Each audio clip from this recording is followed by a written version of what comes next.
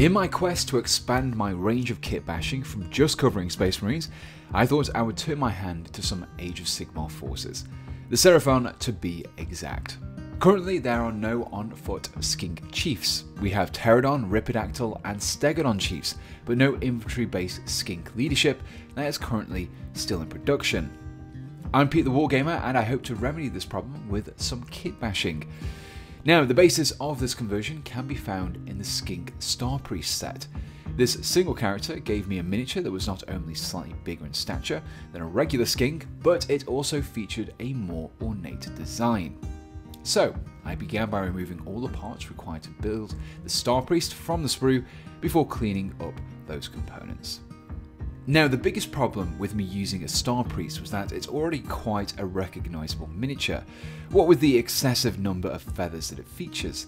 So, to give myself a little uniqueness, I needed to remove the feathers from around the neck.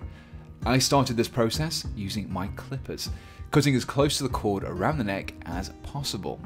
This allowed me to remove the bulk of the feathers quickly and easily. I kept these feathers to one side as they would make a useful addition to my bits box. With the feathers removed, I then used my knife to help tidy up the cuts that I had made with those clippers. With the feathers removed, I could add the head. However, instead of using the original Star Priest head, I had opted to use this one taken from the Pterodon kit instead. This fully covered helmet and crest was not only ornate enough to denote the chief's rank, but was also considerably different from the original Star Priest head too. Now, the Star Priest neck had a slight angle to it. Attaching the new head to this would still fit, but I wanted the head to angle more upwards and slightly more to the right. So I began to make changes with my knife, carefully shaving away the protruding side of the neck bit by bit. Throughout this process, I made frequent comparisons between the head and the neck to ensure that the cuts I was making were correct. Finally, once I was happy with both how the new head was fitting and its new position, I was able to glue the head to the neck. With the head conversion completed, I could go about attaching the neck to the torso before then attaching the legs as well. The next task was to change out the main armament. Normally, this torso would be holding a staff aloft in its right arm. To represent a war chief though, I needed something a little more offensive. Now, in terms of rules, the chief can be armed with a sickle or an ornate club, but I ultimately chose to not go for either of these. I ultimately settled for this spear, which is also taken from the Pterodon Rider's kit. Incidentally, nearly all the components required to build this conversion were taken from the Start Collecting Skink set, which meant that if you wanted to grab a couple of these sets but didn't want 2 Star Priests, you could build a chief instead. So, to attach the spear to the torso, I began by first of all clipping the small arm stub from just below the ring around the arm. Once clipped away, I was able to trim this area flat using my scalpel. Cutting around this band would help to hide the joint between the old and the new arms without the need for gap filling or sculpting. In much the same way as I did in the previous step, I next made another cut just below the band around the spear holding arm. With the cut made, I could flatten it out and trim with my knife. Now that I had prepped the arm and the torso, I could see about attaching them together, but first I made a comparison to ensure that the angle of the arm was correct and that the surfaces were flat enough to attach to each other. While I was happy with how the arm and the shoulder were fitting, the string that was attached to the torso didn't really have anywhere to easily be joined to the new arm. Therefore, this needed to be removed also. I began with my clippers before cleaning up the contact with my scalpel. With all this done, I was able to finally glue the arm into place. At this stage, I had a right arm and I had a head, so next I started on the left arm. Skink Chiefs carry a star buckler, but to allow this Star Priest arm to carry one, I needed to make some modifications to the hand.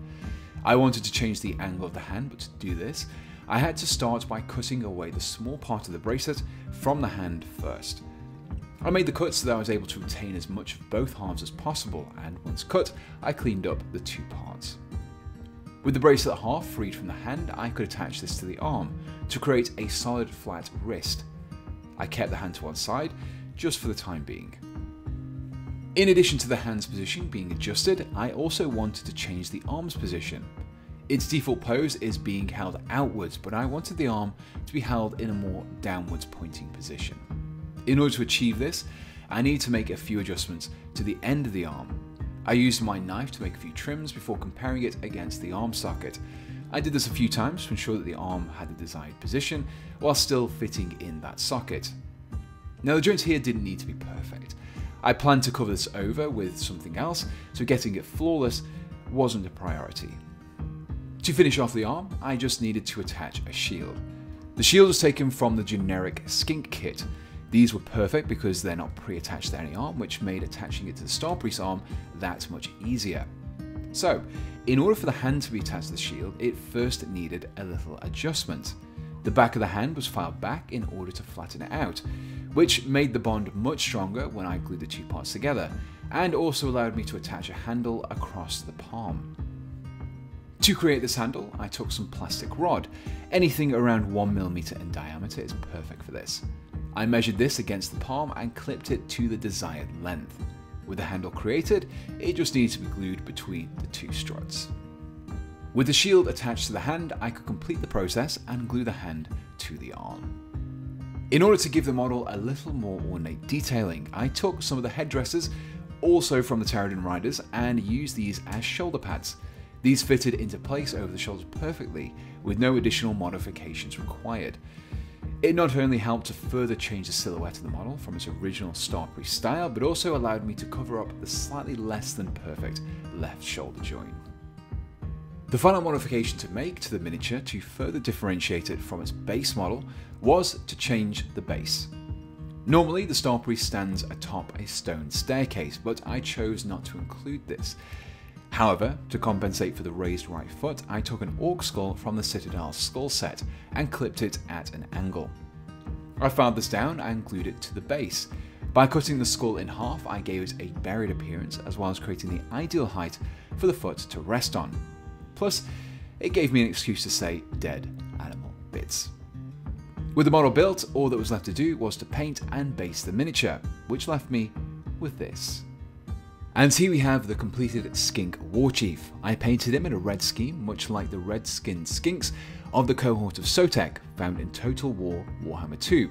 I feel that this really helped to further push this particular model's stature as a chief.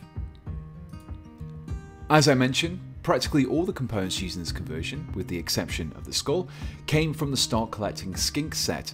Overall, an excellent starter set if you're looking for some additional components for your conversions. So, if you enjoyed this Age of Sigmar kitbash, then please do let me know, along with any other ideas that you may have for Age of Sigmar based conversions that you'd like to see me tackle in the future. So the final thing to say is a massive thank you to all of my supporters. Whether you support me on Patreon, buy me a coffee, or you just use my affiliates links. Your help is what keeps this channel alive, and it's also what allows me to build these different conversions for you. If you would like to help me out, then you can find all the relevant links in the description below. And so until next time, thanks for watching, and goodbye.